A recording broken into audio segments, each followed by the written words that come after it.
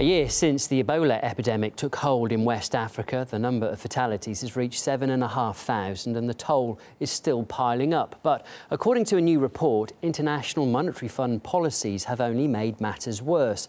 Researchers from Cambridge University say impoverished nations in the region have been forced to slash public spending for years to qualify for IMF loans.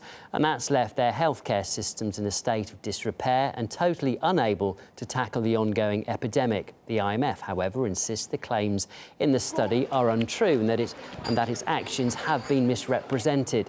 The head of the international lender, Christine Lagarde, has been bombarded by questions over its policies. What will the IMF do to assist Liberia? We cannot cure people, we cannot finance hospitals, we cannot send doctors, which is what is most needed. But it's for others to do that, and I'm delighted that the World Bank is doing its fair bit as well. We are in the business of providing financial support to states in needs. Well, the IMF did provide a total of $130 million to the states most in need, but with the epidemic predicted to continue through the coming year, the assistance won't be enough to bolster local healthcare systems. And one of the reasons why hospitals in West Africa are short of cash is pressure from the IMF, as Professor Lawrence King, one of the authors of the report, explains.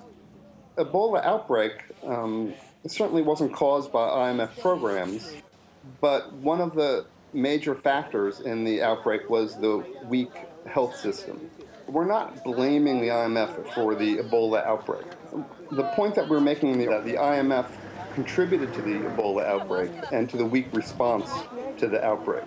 They did this in several ways. In order to qualify for an IMF loan, countries have to agree to do certain things. These are referred to as conditionalities, kind of free market fundamentalist policies which don't work very well with healthcare or with medicine.